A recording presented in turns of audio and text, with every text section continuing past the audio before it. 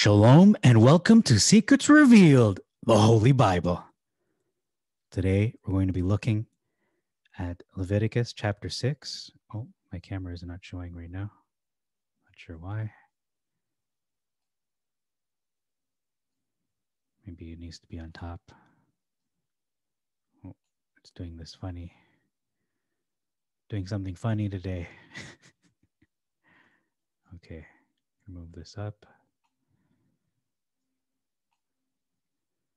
So today we're looking at Leviticus chapter 6. There are 30 verses, and unfortunately you cannot see my camera. Let me just fix that for a moment. There are 30 verses in this chapter, beginning in verse 2. The first difference is willfully overlooked the commandments of Yah, referring to the soul that sins, versus committing a trespass, the soul that commits a trespass. So the Maz does not specify whether this was done willfully or unwillfully, but they committed a trespass, whereas it's clear in the Sept that this was intentional, in fact, and the whole verse is it's different. I wouldn't say it's very different, although I did type that there. That's more of a typo. It's different. Let's read it. Dealt falsely in the affairs of his neighbor versus lie to his neighbor. Just keep in mind that there is such a thing as white lies. So not all lies are bad. But if you deal falsely in the affairs of your neighbor, that means you're intentionally trying to harm them. This isn't, dealing falsely for their good, because there is a white lie. There are white lies. And that's why I think the Sept is more accurate, saying that you're dealing falsely. You're doing this for a ulterior motive or a wrong motive. Okay, in the affairs of his neighbor, in the matter of a deposit or concerning fellowship, and that's not too different in the Maz, or concerning plunder, okay, taken away by violence, similar, or hasn't anything wronged his neighbor. So wronged versus deceived. Verse 4, we see whensoever he shall have sinned versus because he has sinned. So one is saying when this happens, he will do such and such. This is the process he has to go through. These are the actions he must take. Versus, and it shall be because he has sinned that he shall.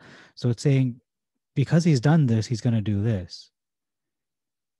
But I think it makes more sense here saying in the Sept that if such a scenario happens, he's going. This is the course. This is the protocol to follow. Whereas in the Maz, it's saying, well, because he sinned, he's going to do this, which doesn't make sense.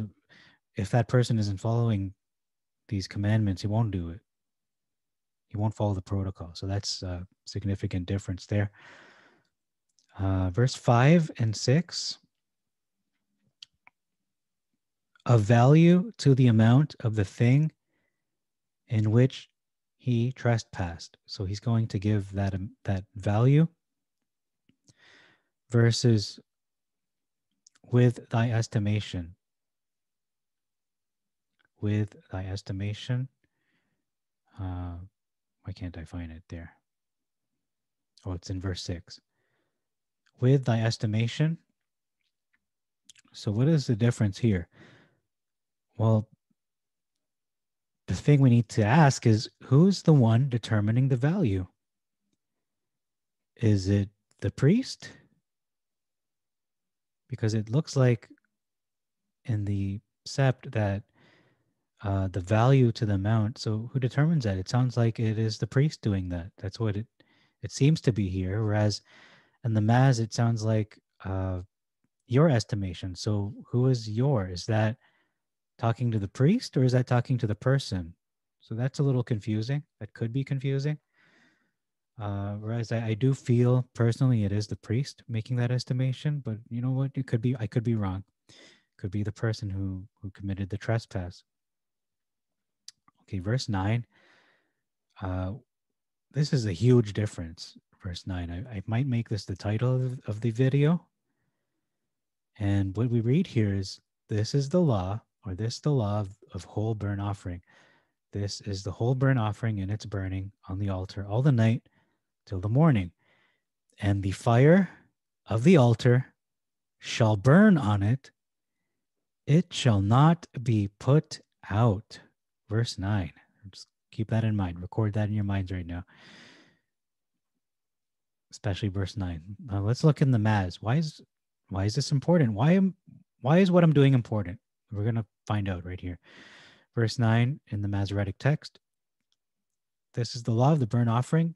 It is the burnt offering because of the burning upon the altar all night unto the morning. And the fire of the altar shall be burning in it. Okay, it's going to be burning. All right, sure. So just burn it, have fire burning. But it's not explicit. It's not explicitly expressed or stated that the fire shall not be put out. Meaning, hey, you know what? There's no commandment saying don't put the fire out. Just, have the fire burning. But, if it goes out, just burn it again. Find some fire somewhere. It doesn't have to be from God. You could reason that way. So this is a huge difference. And the reason why I say this is because maybe things like the Masoretic text, where we see this huge difference, maybe this was why the sons of Aaron died. Because of the very kinds of people who overlook specific commands, just like this. Cost them their lives. They're dead. They are dead now because they overlooked that commandment. They didn't guard the commandment. They didn't pay attention. They either were not paying attention or they just were ignorant, or willfully or unwillfully. Either way, it cost them their lives. Don't do this. Let's not do this. And this is why I'm doing this work, because if we see something like this, we need to point it out. We can't just stay silent and people get killed because, they said, oh, but the Masoretic text just says, fire will be burning in it, but it doesn't say don't put it out. But it does. It does say it. Verse 9 in the Septuagint. Big, huge difference. Huge difference. Okay, moving on. Verse 10. That which has been thoroughly burnt versus ashes. So ashes are thoroughly burnt. Verse 11, robe versus garments. Has been burnt versus ashes. Okay. Verse 12, offering, versus offerings. I think that's throughout. Oh, it's only peace offering. Okay, offering. Yeah, just at the end. Peace offering versus peace offerings. Verse 13. Remember verse 9, it said record that in your mind. It says there, what does it say? Shall not be put out, right? Verse 13, what do we read here? And the fire shall always burn on the altar. It shall not be extinguished. Okay. Masoretic, what do you say? The fire shall ever be burning upon the altar. It shall never go out. Oh, that's good. But you know what? That's good and it's not good. I'll tell you why it's good. It's good because this is the second time this is mentioned that the fire shall not go out, shall not be extinguished in the Maz. But in the Sep, this is the third time it's being said. Now, why is this important? Because when something is repeated in scripture, this is not by accident. It is crucial. It means Yah is trying to show us something. He's trying to stress something important, especially in scripture when you see something repeated 3 times. You recall the words of Yehoshua HaMashiach, Jesus Christ. What did he say? You will deny me 3 times. 3 times, not 2 times. Sometimes when things happen in threes, there's a, I'm not trying to be superstitious, but that's just a pattern we see in scripture. When something happens 3 times or is stated 3 times, pay attention. Don't just let it go over your head. It's not just a warning, it's a very strong warning. It's like it says high voltage, and then there's a little arrow kind of lightning bolt thing, and then next to it there's like a picture of a skull, and then next to it is another warning. That's what it's like. It's multiple warnings because this is deadly serious. It's not to be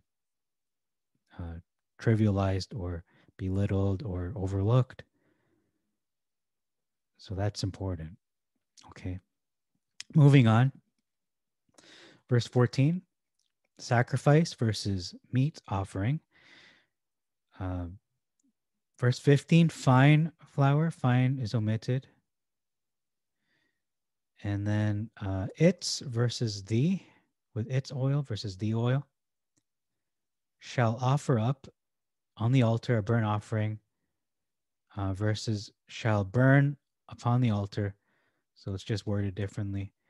However, when you read it through, the sentence expresses that it is indeed burnt in both instances. So it's not a huge difference there, but it is expressed differently. Verse 18.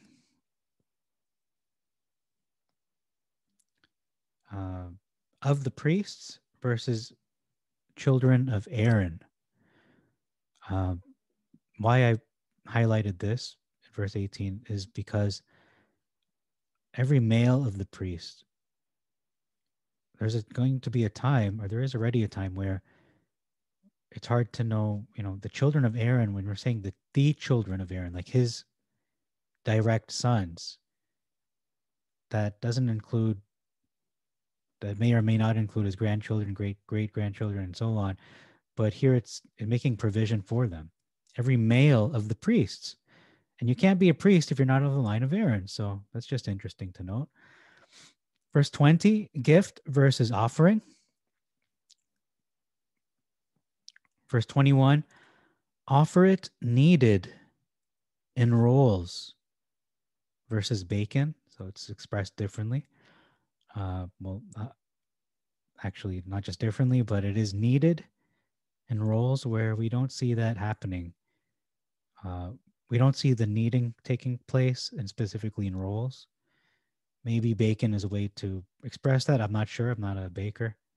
And especially in medieval terminology, very well could be what it means. But just at face value, it seems that it is different, just from an elementary perspective. Okay, moving on. Verse 22, consumed versus wholly burnt. So, the reason I point this one out is because recall that the priests are the ones to eat what's left. Sometimes they eat it. Whereas it says here, shall be wholly burnt. They're not eating it. But then in verse 23, it says, and shall not be eaten. So there are times where they can eat and sometimes where they cannot eat. But it seems to express that this one is not being eaten at all. Consumed could just mean consumed by fire. Doesn't say that they're eating it as a meal. So this could very well just be a synonym. It's going to be burnt, utterly burnt. Okay. So consumed by fire could be the way to make sense of that, to understand it. Verse 27, everyone that touches the flesh of it shall be holy, versus whatsoever shall touch the flesh. Okay. So it's describing a person, a human being, whereas whatsoever could be living or dead, could be inanimate, an object. And then we see whosoever garment, any of its blood shall have been sprinkled. So it's talking about shall be washed on whosoever the garment shall have been sprinkled. So what we see here in the sept is that the person who's been made unclean, so to speak, ritually unclean, will be washed in the holy place. So it's focusing, it seems to be focusing on the person and the garment. That's the way I'm understanding it right now. That you're washing the person and the garment. So you're not going to keep that garment with blood on it. Whereas the Maz is saying, okay, whoever touches the flesh shall be holy. Okay. When there is sprinkled of the blood on the garment, you shall wash whereon it was sprinkled. So you're going to wash that garment. It's not saying you're going to wash that person. This is focusing on the garment only. The sept is focusing on both the garment and the person. So that's interesting. I didn't notice that initially. Just noticed that now. Verse 28, wash. This is talking about the vessel. You can wash the vessel with water versus rinsing it in water. So just the terminology there. Verse 29, tuya. Tuya has been omitted. So it is most holy. But to who? Well, to Yah. That's important because only the Father can determine what is holy and what is not. And then verse 30, to make atonement versus reconcile.